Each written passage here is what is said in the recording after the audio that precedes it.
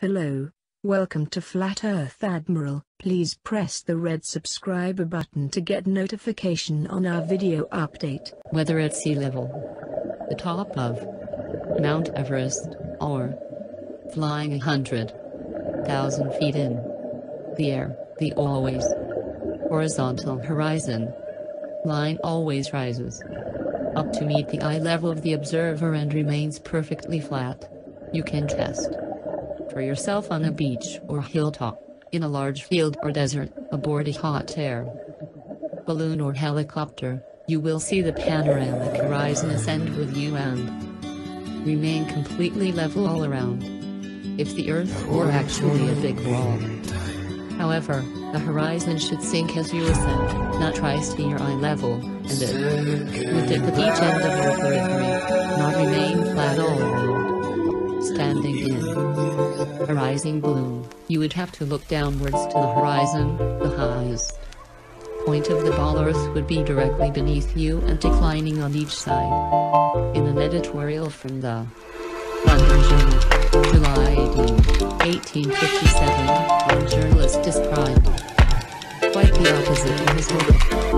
Balloon ascent, the peculiarity of the viewpoint. Balloon at a considerable elevation is the altitude, which remained practically on level with the eye at an elevation of 2 miles, causing the surface of the Earth to appear concave instead of convex, and to recede during the rapid ascent, whilst the 33 horizon and the balloon seem to be stationary.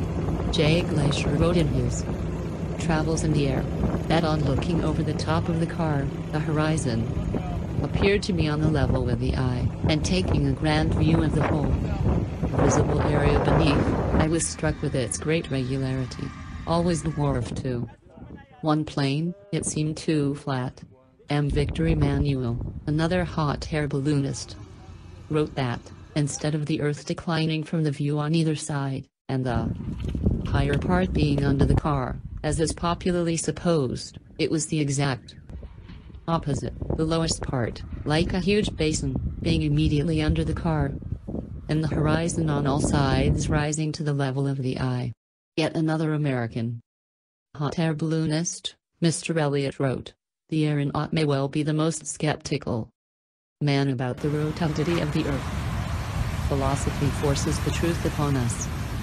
But the view of the Earth from the elevation of the balloon is that of an immense terrestrial basin, the deeper part of which is directly under one's feet. And in Mayhew's great World of London, one aeronaut recorded that another curious effect of the aerial ascent was that the Earth, when we were at our greatest altitude, positively appeared concave, looking like a huge dark bowl, rather than the convex sphere such as we naturally expect to see it. The horizon always appeared to be on the level with our eye, and seems to rise as we rise, until at length the elevation of the circular boundary line of the sight becomes so marked that the Earth assumes the anomalous appearances we have said of a concave rather than a convex body. Amateurs have sent balloons to heights of over 121,000 feet, and you can watch video online of the horizon rising with the camera and remaining perfectly flat 360 degrees. NASA videos and other official sources, however, such as the recent Red Bull Skydive at 128,000 feet, have been caught adding fake curvature to the Earth via wide-angle lenses and post-production work. Panoramic photos at top 34. Mount Everest also often claim to be displaying Earth's curvature, but this is simply the result of distortions and limitations inherent in wide-angle lenses. The full extent of NASA's camera trickery and doctored CGI sphere pictures, videos will be exposed in detail later. The camera distorted horizons have always been a misleading factor with those who have not freed their Lines from the planet or globe Earth. Indoctrination. 3 or 4 years ago, the USAS booklet Science Horizons carried a note to the effect that the Americans hoped to produce a lens which would not distort level horizons. So far I am not aware that such a truer photography has yet been made available. Flat earthists, however, can prove that due to the known laws of perspective, the horizon optically rises and remains level with the observer's or the camera's eye, no matter what height is achieved. In fact, the Earth immediately beneath balloon, airplane, rocket or capsule presents a dish-shaped or concave appearance. The point of Earth immediately below the vehicle is the lowest. It is not the highest point of your globe Earth with a dip or curvature of the ball sweeping away downwards to a horizon far away below the eye level. Samuel Shenton, The Plain Truth. If the Earth were actually a big ball, 25,000 miles in circumference, the horizon would be noticeably curved even at sea level, and everything on or approaching the horizon would appear to tilt backwards slightly from your perspective. Distant buildings along the horizon would all look like leaning towers of Pisa falling away from 35. The observer, a hot air balloon taking off and drifting steadily away from you, and a ball Earth would slowly and constantly appear to lean back more and more. The farther away it flew, the bottom of the basket coming gradually into view as the top of the balloon disappears from sight. In reality, however, buildings, balloons, trees, people, anything and everything at right angles to the horizon remains so regardless the distance of the observer. The green horizon, from whatever position it is viewed, always appears to be in fact, perfectly level line, and since this appearance is the same in all parts of the world, its surface must be level, and therefore the Earth is a plane. This may be proved to be the case by erecting at a suitable elevation on the sea shore a duly leveled board, or a string, at right angles to a plumb line, tightly stretched between two vertical poles. On looking towards the sea, a horizontal line for a distance of 20 miles may be easily observed, and throughout its entire length it will be found to coincide with a straight edge, or string, but if the Earth were a globe, the horizontal line would form an arc of 20 miles in length, curving both ways from the center, at the rate of 8 inches, multiplied by the square of the distance. Hence the horizontal line at either end of the distance ought to be depressed some 66 feet below the horizon in the center. But as no such appearance is ever presented, it necessarily follows that the Earth cannot be a globe, or other than a plane. B. Charles Brown, The Zetetic Volume 1 Number 1, July 1872. Anyone can prove the sea horizon perfectly straight and the entire Earth perfectly flat, using nothing more than a level, tripods, and a wooden plank. At any altitude above sea level, simply fix a 6 12-foot long, smooth, level board edgewise upon tripods and observe the skyline from eye level. Behind it, the distant horizon will always align perfectly parallel with the upper edge of the board.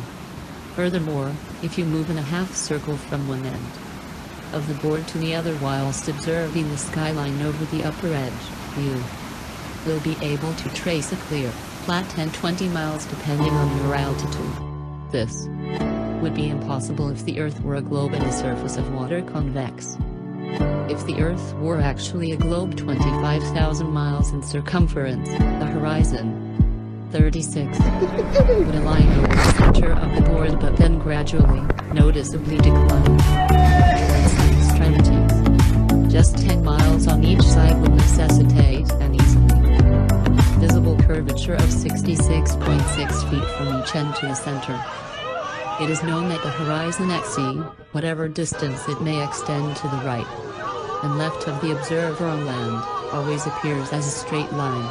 The following experiment has been tried in various parts of the country. At Brighton, on a rising ground near the race course, 2 poles were fixed in the earth 6 yards apart, and directly opposite the sea. Between these poles a line was tightly stretched parallel to the horizon. From the center of the line the view embraced not less than 20 miles on each side, making a distance of 40 miles. A vessel was observed sailing directly westwards. The line caught the rigging a little above the bulwarks, which it did for several hours or until the vessel had sailed the whole distance of 40 miles. The ship coming into view from the east would have to ascend an inclined plane for 20 miles until it arrived at the center of the arc. Once it would have to descend for the same distance. The square of 20 miles multiplied by 8 inches gives 266 feet as the amount the vessel would be below the line at the beginning and at the end of the 40 miles. Dr. Samuel wrote the film Zetetic Astronomy, Earth Not a Globe, 20. From the Highland near Portsmouth Harbour in Hampshire, England, looking across Spithead to the Isle of Wight, the entire base of the island, where water and land come together, composes a perfectly straight line 22 statute miles long. According to the Baller theory, the Isle of Wight should decline 80 feet from the center on each side to account for the necessary curvature. The crosshairs of a goods theodolite directed there, however, have repeatedly shown the land and waterline to be perfectly level. On a clear day from the Highland near Douglas Harbour on the Isle of Man, the whole length of the coast of North Wales is often plainly visible to the naked eye. From the point of Ayr at the mouth of the River Dee to Holyhead comprises a 50-mile stretch which has also been repeatedly found to be perfectly horizontal. If the Earth actually had curvature of 8 inches per mile squared, as NASA and modern astronomy claim, the 50-mile length of Welsh coast sea, 37, along the horizon in Liverpool Bay would have to decline from the center point, an easily detectable 416 feet on each side. But as such declination, or downward curvation, cannot be detected, the conclusion was logically inevitable.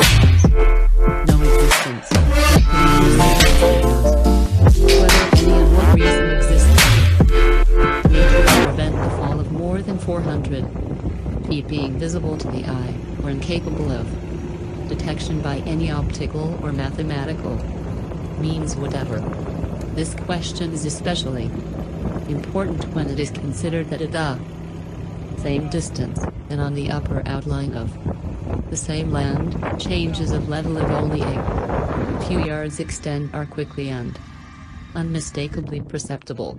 If a man is guided by evidence and reason, and influenced by a love of truth and consistency, he cannot longer maintain that the Earth is a globe.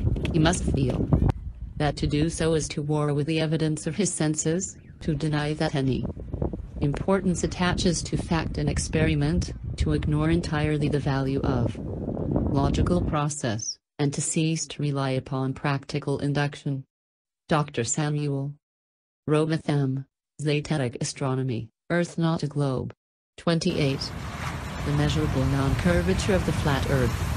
NASA and modern astronomers claim we are living on an oblate spheroid, 25,000 statute miles in equatorial circumference with a curvature of 7.935 inches to the mile, varying inversely as the square of the distance, meaning in 3 miles there is a declination of nearly 6 feet, in 30 miles 600 feet, in 300 miles 60,000 feet, and so on.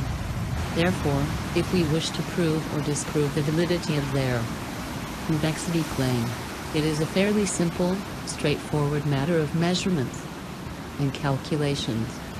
38. For example, the distance across the Irish Sea from the Isle of Mans Douglas Harbour to Great Ormond and in North Wales is 60 miles. If the Earth was a globe, then the surface of the water between them would form a 60-mile arc, the center towering 1,944 feet higher than the coastlines at either end. It is well known and easily verifiable, however, that on a clear day, this altitude of 100 feet, the Great Orm's Head is visible from Douglas Harbour. This would be completely impossible on a globe of 25,000 miles. Assuming the 100-foot altitude causes the horizon to appear approximately 13 miles off, the 47 miles remaining means the Welsh coastline should still fall an impossible 1,472 feet below the line of sight. In the Times newspaper of Monday, October 16, 1854, in an account of Her Majesty's visit to Great Grimsby from Hull, the following paragraph occurs. Their attention was first naturally directed to a gigantic tower which rises from the center here to the height of 300 feet, and can be seen 60 miles out at sea. The 60 miles is nautical, and this is always understood when referring to distances at sea, would make 70 statute miles, to which the fall of 8 inches belongs. And as all observations at sea are considered to be made at an elevation of 10 feet above the water, for which 4 miles must be deducted from the whole distance, 66 statute miles will remain, the square of which multiplied by 8 inches gives a declination towards the tower of 2,904 feet. Deducting from this the altitude of the tower, 300 feet, we obtain the startling conclusion that the tower should be at the distance at which it is visible, more than 2,600 feet below the horizon. Dr. Samuel Robotham, Earth Not a Globe, 2nd edition, 174. 39. Indoctrinated naysayers will often retort that light refraction off the water's surface could account for such phenomena. To begin with, the idea that we cannot differentiate between the refracted light of something and the thing itself is preposterous, but even assuming we couldn't, Surveyor's General allows for refraction is only 1/12 the altitude of the object observed, making it a completely implausible explanation. Using the previous example of 2,600 feet divided by 12 gives 206, which subtracted from 2,600 leaves 2,384 feet that the tower should have remained below the horizon. In September 1898, I received a letter from Australia, in which the writer says, in the year 1872 I was on board the ship Thomas with Captain Gibson from China to London. Want to make a passage, we ran short of division and social capture. Surrounding the Cape of the captain spoke of putting into St. Helena for a supply. It was then my hobby to get the first glimpse of land, make a survey, just as the sun would be rising. The island was clearly in view, well on the starboard bow, I reported this to Captain Gibson. He disbelieved me, saying it was impossible as we are 75 miles distant. He, however, offered me paper and pencil to sketch the land I saw. This I did. He then said, "You are right," and shaped his course accordingly. I had never seen the island before and could not have described the shape of it had I not seen it. St. Helena is a high volcanic island, and if my informant had seen the top only, there would have to be an allowance made for the height of the land, but as he sketched the island he must have seen the whole of it, which should have been 3,650 feet below the line of sight, if the worldview globe. Thomas Winship, Zetetic Cosmogony, 21. In Chambers' journal, February 1895, a sailor near Mauritius in the Indian Ocean reported having seen a vessel which turned out to be an incredible 200 miles away. The incident caused much heated debate in nautical circles at the time, gaining further confirmation in Aden, Yemen, where another witness reported seeing a missing Bombay steamer from 200 miles away. He correctly stated the precise appearance, location and direction of the steamer, all later corroborated and confirmed correct by those on board. Such sightings are absolutely inexplicable if the Earth were actually a ball 25,000 miles around, as ships 200 miles distant would have to be well over 4 miles below the line of sight.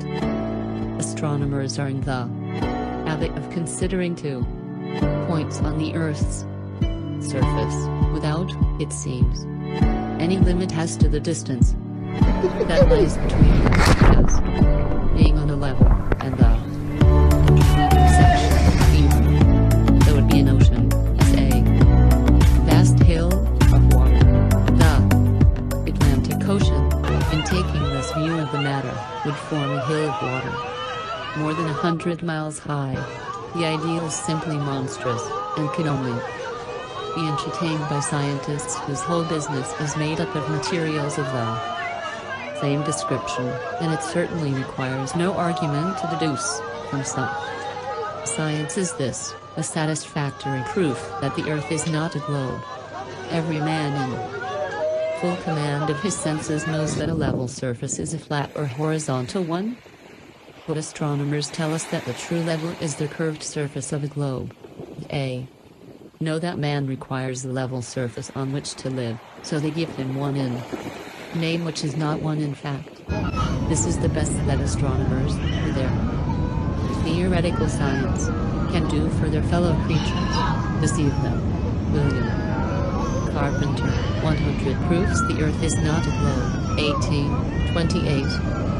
Vast areas exhibit a perfectly dead level, scarcely rise, existing through 1,500 miles, from the Carpathians to the Urals, south of the Baltic. The country is so flat that a prevailing north wind will drive the waters of the Stat inner half into the mouth of the Oder, and give the river a backward flow 30 or 40 miles. The plains of Venezuela and New Granada in 41. South America, chiefly on the left of the Orinoco, are termed dry llanos, or level fields. Often in a space of 270 square miles the surface does not vary a single foot. The Amazon only falls 12 feet in the last 700 miles of its course. The La Plata has only a descent of 1/33 of an inch a mile. Reverend T. Milner, Atlas of Physical Geography. These extracts clearly prove that the surface of the Earth is level, and that, therefore, the world is not a globe. And when we come to consider the surface of the world under the sea, we shall find the same uniformity of evidence against the popular view. The Nature of Man, by Professor W. B. Carpenter. Article: The Deep Sea and Its Contents. The writer says, if the bottom of the mid-ocean were laid dry, an observer standing on any spot of it would find himself surrounded by a plain, only comparable to that of the North American prairies or the South American pampas. The form of the depressed area which lodges the water of the deep ocean is rather, indeed, to be likened to that of a flat-weighted continent surrounded by an elevated and deeply flowing continental basin which is commonly declared. This remarkable writer tells of thousands of miles in the Atlantic, the Pacific, and the Great Southern Ocean beds being a plain surface, and from his remarks it is clear that a flat surface is the general contour of the bed of the great oceans for tens of thousands of square miles. On a swim ship, Zaytanic Cosmogony, 23. Thank you for watching this video. Please remember to press the red subscribe button.